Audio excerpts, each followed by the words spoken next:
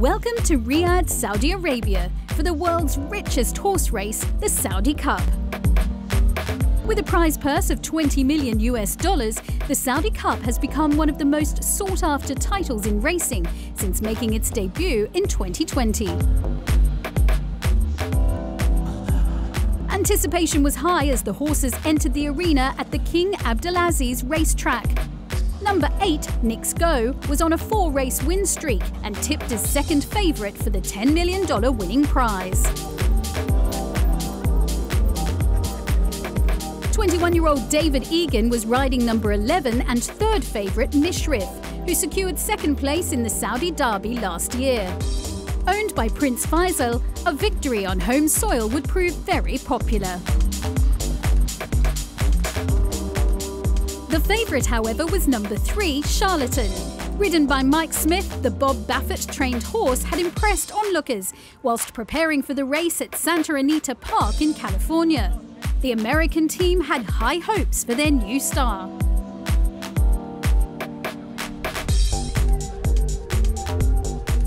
As the horses and jockeys gathered in the starting gate, the scene was set for the 1,800-metre flat race.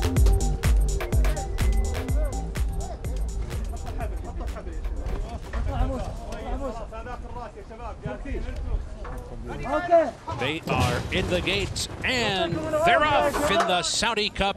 And Nix Go goes straight toward the front.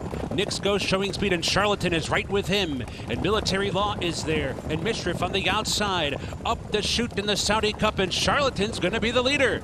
Charlatan from that outside post has come on to take over the lead from Nix Go, who backs off into second. So Charlatan takes the race to Nix Go right off the mark. Nix Go back into second. Mishrif toward the inside is racing in third. Extra Elusive moving up into fourth. Right there to Military Law in fifth. Tacitus is not far behind. Tacitus is racing in sixth. Sincere is now seventh. Great Scott moving up on the inside from eighth. Global Giant is now ninth. The Reeve was in 10th. Bangkok is 11th. Sleepy Eyes Todd is in 12th. Japan's 2-0 Wizard is second to last. 9 lengths off the lead as they move into the far turn. Max Player is the trailer. Nix Go comes on through to take the lead. Charlatan sticks right with him. And the race is on round the far turn in the Saudi Cup. Charlatan on the outside of Nix Go. Nix Go grinding it out. Charlatan right there too. Mishrif under pressure back in third. Tacitus is asked to go now. Great Scott angles to the outside for the final quarter mile. They're coming for the top of the stretch. Charlatan has shrugged off the challenge of Nix Go. Charlatan turning for home in front. Mishrif is now the challenger. They're off the turn. They're into the stretch. Charlatan digging down deep on the lead. Mishrif desperately trying to get by. Nix Go's been defeated. Great Scott and Tacitus coming down to the final 100 meters. Charlatan has to fend off the oncoming Mishrif. Mishrif is roused to the lead. Charlatan tries to fight back. Is doing so. Mishrif, Charlatan. Mishrif conquers the cup. An upset winner, defeating Charlatan. Great Scott. Nix Go settles for fourth. Sleepy Eyes Todd was fifth. It's Mishrif in Saudi. The 2021 Saudi Cup certainly proved to be an enthralling race, with Charlatan holding off Nix Go, only to be out-sprinted by Mishrif in the final 100 metres. Nix Go faded to fourth place, with local horse Great Scott taking third. Ridden by David Egan, trained by John Gosden, Mishrif won the battle between Britain and the USA to claim the $10 million prize. The Irish jockey, born in Kildare, rode a superbly paced race and was delighted to come away with the win.